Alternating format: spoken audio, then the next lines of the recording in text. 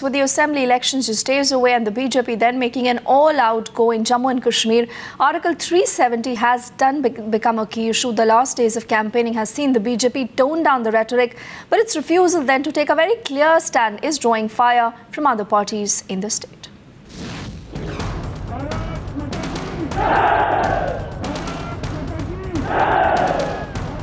Amit Shah at a rally in Ramban in the Jammu region, seeking votes for the BJP in the name of development. Jammu Kashmir में ये चुनाव सिर्फ विकास के लिए नहीं लड़ा जा रहा।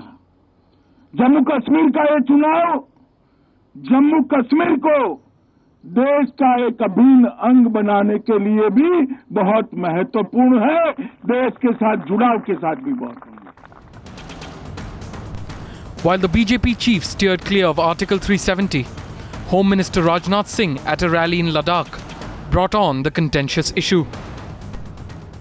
कभी आर्टिकल 370 का आपको भय दिखाते हैं, कहते हैं बीजेपी आएगी, आर्टिकल 370 को रिपील कर देगी, और इस बार भी यही भय जम्मू कश्मीर और लद्दाख की जनता को दिखाया जा रहा है। जनता के अंदर भय पैदा करके ये जनता का वोट हासिल करना चाहते हैं।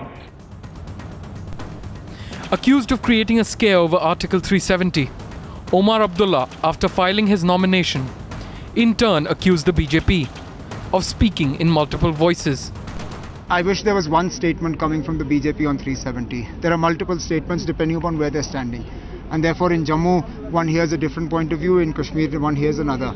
I'm hoping that when the Prime Minister himself comes here, we'll have some clarity on exactly where they stand on Article 370.